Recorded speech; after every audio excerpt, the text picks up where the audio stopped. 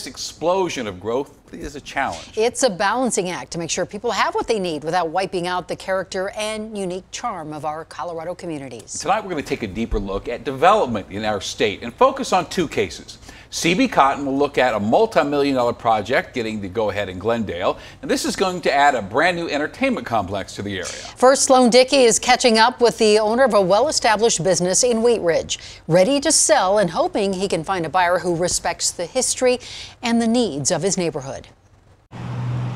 Things are going to change. It's just the way it is, you know. There's no bowling alleys left. I mean, this is a bowling alley. He bowled his first 300 here.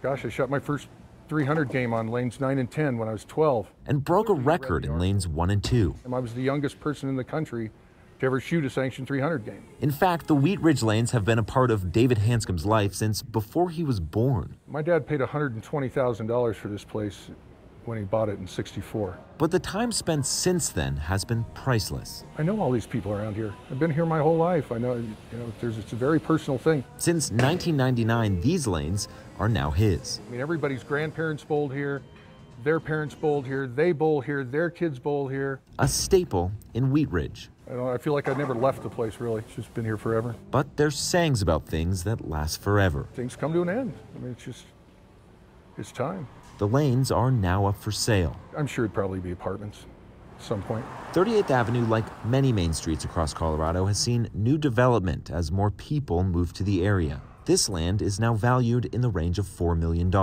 Some of the growth has been good, some of it, I don't know. And as time goes on, I can understand that. People don't want things to change. Keeping a bowling alley looking like this gets harder and harder to do. The city's trying to grow, but there's a lot of old timers holding it back. Hanscom hopes that whoever buys the place will keep the lanes around for a little while. The place means a lot to me, but it's also just like my dad always said, everything comes to an end. Nothing lasts forever. Everything ends at some point. Sloan Dickey, Denver 7.